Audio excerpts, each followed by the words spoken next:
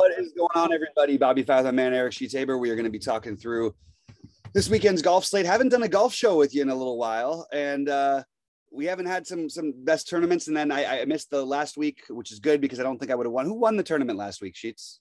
Yeah, so I want to talk to you about last week. So Kenny and I did it, and there's a couple of things I want to recap. First of all, you should never screenshot or brag after round one. Okay. Kenny was all over Jason Day in the preview video. Yeah. It was his best play of the tier, like best play of the day. And of course, he had the lead by like 4 strokes after round one. And he came right on in. He's like, oh, don't mind my Jason Day call at all. And I think he made 80, 85. You know. Oh, my God. He didn't make the cut? No. He did fine. He got 15th after all. Oh, okay. But and the other thing is nobody has any right ever to complain if they play Paul Casey. Okay. Mm-hmm. Another time, you missed it. He withdrew again after the tournament started. Well, especially right now. I mean, that guy is clearly trying to play through something. Yeah. So I'm with you on that. But the point is like you know that it's in the offing now, and yet still, you know what I mean? It's so you only have yourself to blame if you play guys like that. Yeah, that's all I'm saying. Yeah, I'm ready to move on to this one. All right, let's do it. Let's start talking about, is there any overall thoughts you have about the course or anything like that? Or that we're just going to? No, not really. I mean, there's some people are obviously using this as a tune-up, I guess, for the PGA Championship. And some people are skipping this, but I don't know. I like it. I think the top looks pretty good. I like some stuff kind of lower also.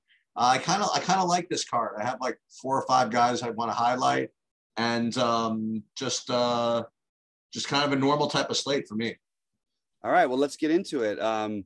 Let's go by tier, and then why don't you start us off with the high end and let us know, sort of. I mean, did Scheffler play last week? No.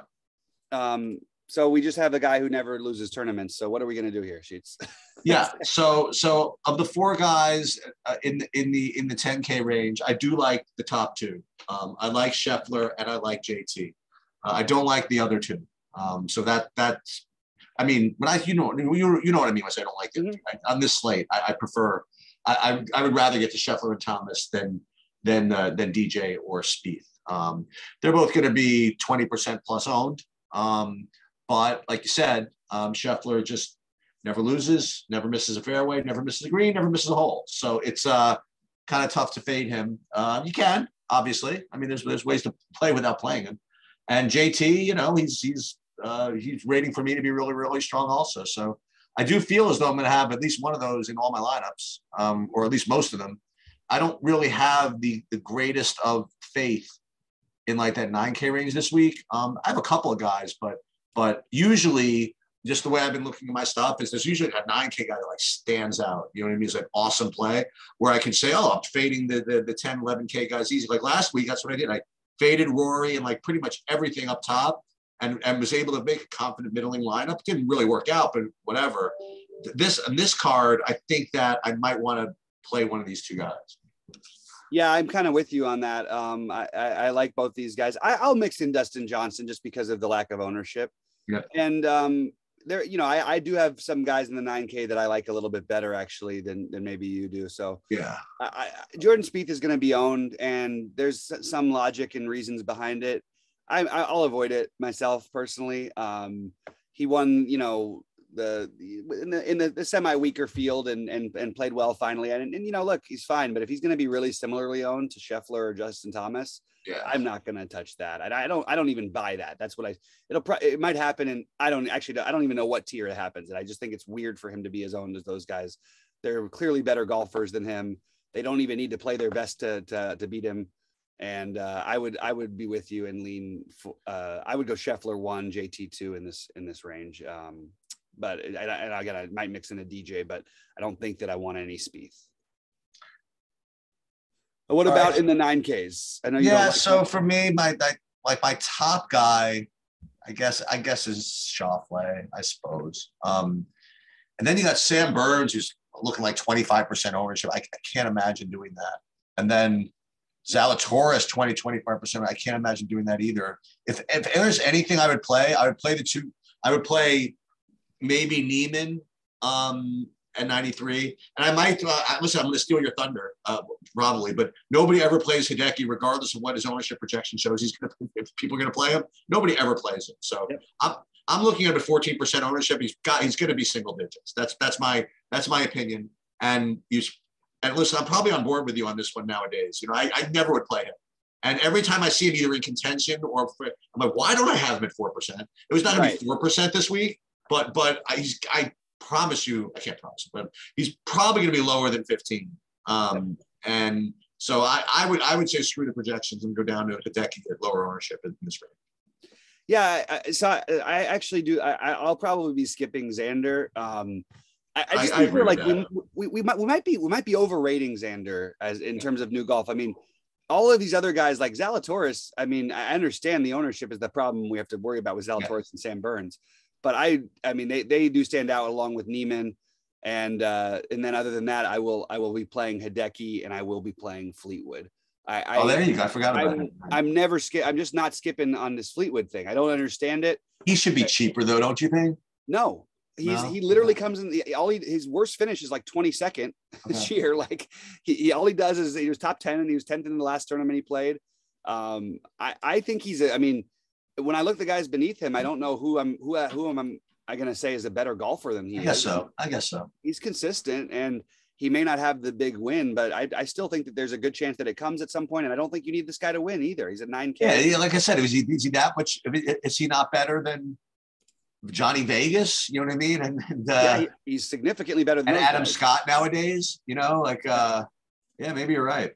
Yeah, so Fleetwood is probably the one I'm overweight the field on the most in this range. Although I have a feeling that even Fleetwood will get a little bit of love because he's been so consistent and because Brooks withdrew. So I do think this is going to be a pretty high owned range, and I might mix in these guys, but it is, you know, again, if you start your lineups with Sam Burns and Zalatoris, you better be doing something different elsewhere because those guys are going to be like 25 to 35% owned. I mean, it's going to be really, really crazy, especially in single entries with Zalatoris. I'm actually surprised Burns is projecting to be higher owned than Zalatoris. I feel like Zalatoris is like, I don't know, but I'm happy to go to Neiman as well. I think Neiman and Fleetwood would be the guys I end up with the most of just because of ownership, maybe a little bit of Hideki as you were talking about. And you know what, it's kind of weird to think that people are going to play Spieth more than Hideki to me, just because, like, I know he won a tournament. Okay. Finally he won a tournament. I mean, Hideki has consistently contends all the time. Spieth has been awful. I don't know. I think it's weird to me that at a higher price, people are going to play more Spieth than Hideki. All right, let's talk about the 8K range. What do you got for me here? What are the guys in the 8K range? What's Kenny and I both were on as a really good low owned play last week, and he did really, really well. Actually, was Jonathan Vegas. I mean, I've been playing him, a lot recently, and it was also at a course that was completely terrible for him. You know, and we just figured that who cares? That's why he's going to be like 3-4%, and he was great. I mean, he was like one of the only players that could do anything in those conditions on Saturday and Sunday. He was terrific. He's playing really, really well. He doesn't rate for me as the top guy, but I just figured I would bring that up. The guys that rate the top guy are just about freaking model darlings every week, and that's Gooch and Aaron Wise. I mean, both these guys always show up as great plays, and they always get owned twice as much as they probably should. And so I guess I'll leave it at that. I mean, Gooch does look like a really strong play, as does Aaron Wise, and they're both going to get owned. So if you want to play anybody in this range, I would probably, but then I'm down to even Hadwin's looks like 15-20%. So I don't know what to do here. Maybe Vegas is the idea. Maybe people will forget about him somehow. Mm-hmm. But on straight, numbers and whatever, I do think Gooch and Wise are both very solid. Yeah. I'm going to ignore the last two tournaments, and I'm going to play some Adam Scott. Let's go. There's a way to get a little different right there, and yep. that's what I like the Wise idea. I feel like Vegas and Wise, I don't know, for some reason it feels like there's enough of a bus path for me to fade. A guy who I've come along on and just been really impressed with. And I told Kenny that was like, when the Masters came around, I was like, the weird thing, I just have this feeling about Cam Champ because of the wide fairways and how far he can hit it and all that stuff. But I just wanted to mention him at low ownership. I think that realistically, I'm probably going to end up with a good amount of Scott, Gooch, and the one I'm sort of fiddling with is the Kokrak. I don't know what I want to do with Kokrak. I know Kenny would say Jason Day, so I'll say it in his steed, whatever you say it, however you say it. Right. I'm on the. I think I would go Kokrak and Scott for ownership, and then I do like Gooch, who's going to be pretty chalky. He'd be my favorite of the chalky guys in this range. I think it was also last. So as we go into the 7K range, last week it was really funny. We had Kenny and I did the same contest as normal, and we really went after each other. Like I think my top 9 guy was the guy, 9K guy was the guy he picked to miss the cut, and I think his top 9 guy was the guy I picked to miss the cut. And then I think that one of the contention one was Leishman. I had him to miss the cut, and he had him doing really well. And after the first round, he was at a 68. I'm like, God, and then he got to make 75 and missed the cut. So I, as usual, I really like the 7K range. And I got one. I'll give you my top 3. And look, it's all. I'll give you 4 actually. But like, what's in a name? Okay, so my top 3 guys. Ready? How can you not play guys with these names? I want Power, right? So Seamus Power. I want General, right? So Pat and Gazire. So I got Power, I got General, and then that's, I guess that was the end of that narrative. And Maverick. How good is that? Yeah, so you got Maverick, Power, and General. Those are my top 3. And then after that, my next 2 are going to be Keith Mitchell and Siwoo Kim. Yeah, I like a lot of that. I do like McNeely. It does seem like a good fit for him. It's a little disturbing, the ownership, but yeah, he's chalky for sure. Yeah, and I'm totally on board with the Power and Norin ideas. It's just Norin, I didn't bring him up. You like Norin? Huh? Oh yeah. I think Norin's a solid play. The problem is just again another guy who's going to get some ownership. Right. And I think I just think he's like, we've seen enough out of him that he's consistently right in there. And I don't know. I just feel like he gets a little bit overlooked. I think that his price could easily be 1,000 higher, and it wouldn't be all that shocking to me. I kind of want to just keep an eye on Davis Riley going forward. I do like this guy a lot, and I think that he's really talented. I ended up watching a lot of his golf that one week he finished second. I love Pereira at low ownership. I like that. I'm just going to keep doing it with the Chilean guy. Like, I don't know why all of it. It's like, this guy's always chalky. And then all of a sudden he's just not. And I don't really know why. I know they withdrew from the team competition, but I think Pereira is a really, really solid play at 7,600. And I like Pereira. I really like Siwoo. And those will be probably the highest owned above 7,500 for me. And then of course I'm always going to mention the General. Yeah. What's weird is Matt Wolf is sort of projecting better than he normally does, and he never projects well. And I'm trying to figure out if I'm missing something on this. Sheets, is there anything? I mean, I don't have him. I've got him with ownership, which is just a little surprising to me. But I on the low end, I really do like Kazire and Thigala are going to be my guys, and they sort of always are my guys. And the one other really low owned one, it will be Carlos Ortiz. If you play Scheffler and Thomas, that leaves you 7,100 a person. So you probably, if you want to do that, you're going to need something in the 7K range. Not so you have to play that way, but in the 6K range, you like anything at all down there?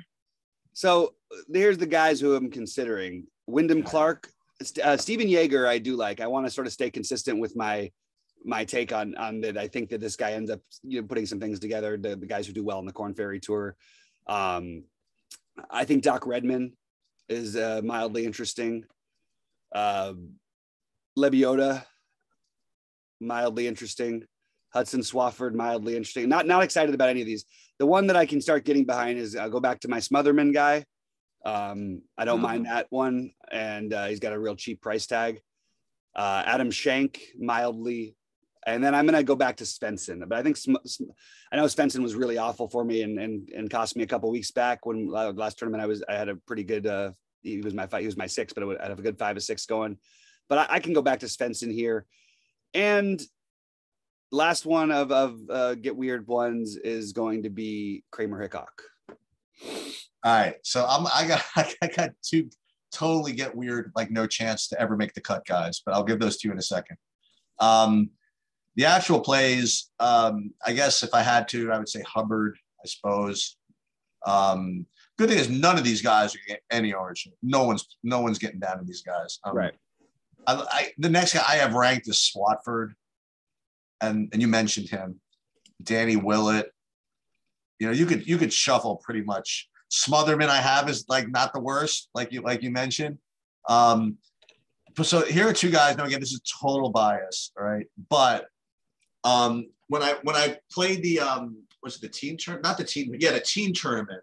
And I ended up, remember that tournament where I literally had no chance to lose, right? And then I lost somehow. Remember, I was in first place by like 100 points or whatever it is. Yeah. One of the reasons why I was like the only person to get 6 for 6, and this team did it for me, and I had them at like minimum cost, and they were just awesome until they finally collapsed. So I'm going to probably play a little bit of both these guys together, both these guys when I ever need a real cheapo.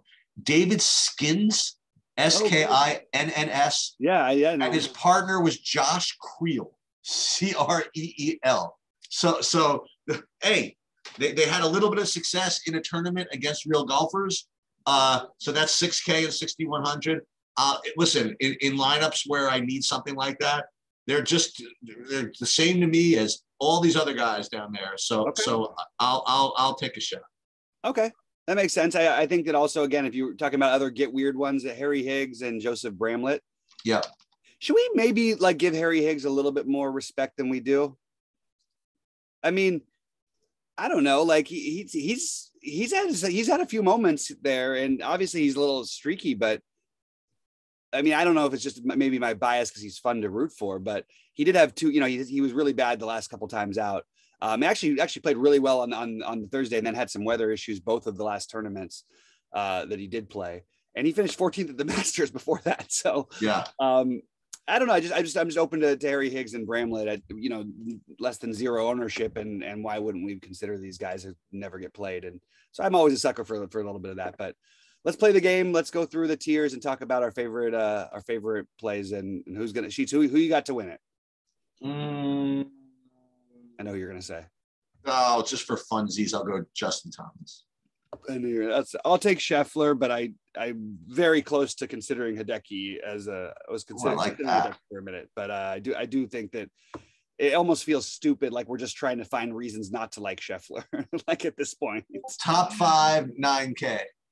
Top 5 9K. I'm gonna go. I do think Zalatoris is probably the correct answer, but I'm gonna say Joaquin Niemann for me. As was I. I was holding that one. That was okay. So Niemann's in. That was interesting. I was going to say goodbye Raquel and throw Niemann right in there. So instead, to go along with the nickname thing, I would go Sam the discount man. Go Sam Burns at 9,500 to be top. You went for the chalk guy. You stuck. I did. It was kind of I could have done Chalk Xander. I could have done Chalk Xander. I mean, like that's true. I like Burns as well too this week. All right, the 8K range sheets. Who's going to come in the top 10? Yeah, I don't like this range. Yeah, so I'm gonna unfortunately, you know, I'm not gonna go Chalk. I was gonna go Gooch, but I'm gonna go with I'll give Vegas another week. I'll roll with him. Okay, I'm gonna go Gooch. Okay. For what it's worth, I do think Vegas ends up about the same owned as Gooch this week. That's my guess. I have Vegas about 13% and Gooch about 16%. So I have it about the same. Yeah, pretty close. Yeah. All right, 7K range to top 20. Well, who's got the coolest name? All right, so I'm gonna go power. Oh, I like it. Okay. Yeah. I don't think he's gonna be popular, so I like that call. I kind of want to, it's not like we love Siwoo on PTI courses, and this is not the situation, but I do think Siwoo at low ownership is just a little too good of a little. I'm stuck between Siwoo and Mito. I guess because I already took, you know what? I already took one Chilean. I may as well take both of them. I'm going to go with Mito. What about under 7K to make the cut? Under 7K to make the cut. I am going to say, I'm going to say Svensson, actually. Svensson with a shout out to Jaeger, and you're not going to say these guys anyway, and Smotherman. So those are my favorites. I was thinking about Smotherman actually. Okay. Use him just because he's always seems to be doing something. I don't know. Yep. But I'll go with I'll just go with my highest rated guy. I'll go with Hubbard. Okay. Nice. All right. So that's wait. What about 9K or higher to miss the cut? Oh, 9K or higher to miss the cut. It's tough. Brooks. No, I'm just kidding. I'm gonna say I don't feel good about any of them. I know that everybody else would say Fleetwood. I don't agree with that, so I'm gonna say Speed. Man, we are in freaking lot mode right now. You got the Speed as well. That's who I was going to pick. That's awesome. We are in, so now we know he's going to win. Okay? Yeah, of course. So we're in lock mode. So I am going to go with something equally unlikely to happen. And I will go, boy, how cool would this be if I could actually get this to work? But I will go Xander to miss the cut. Xander to miss the cut. Okay, I love that. I think he hasn't missed the cut since the freaking Xander administration. So no, I think nobody did it. He did a few weeks back, a few tournaments ago. I probably when I had 80% of them. Yeah, I think that's possible. Actually. All right. Well, good luck, guys. Let's get back on. Well, and one of the reasons why, by the way, I mean, listen, not that he would do this, but there are some guys that might not be bringing their 100% focus to this because of the PGA Championship next week, you know, and like DJ might. Well, actually, DJ, his he doesn't think so much. I don't think he knows where he is half the time. He's just playing, you know what I mean? So I don't think he's thinking like that. Yeah, but I was thinking about that too, and I was trying to figure out who those guys might be. I could see that argument for maybe Matsuyama, maybe Hideki could be like that, but Xander sort of needs to bounce back because he hasn't been himself this year. I'll tell you who I'm getting drawn to, just in general, based on what you were saying. Listen, Taylor Gooch is going to be really popular, I think, at 8,600, and I think all these, like you said, Vegas. I don't think that anybody is going to play Fleetwood. And he's 400 more than all those guys. He's got that 9 handle in front of him, right? I know what people are going to say. That listen, well, I'm going to play him. Why don't I just play Neiman or these other guys? You know, and I think that he is going to be the low-owned guy that's even lower than is being projected. And I think I'm with you on this one. All right, I love that. All right, so let's make some money with some Fleetwood this week. Yeah, let's go. All right. Well, good luck to everybody this week, and we will hopefully see you at the top of the leaderboards. And I will tell you, we got a Power and a Maverick and a General. Dude, Fleetwood's pretty quick. You know what I mean? And that's pretty good too. We needed to get the one more dad joke before we get out of here, I guess. That's right. All right. Well, good luck to everybody, and we'll see you at the top of the leaderboards. Good luck. All right, later.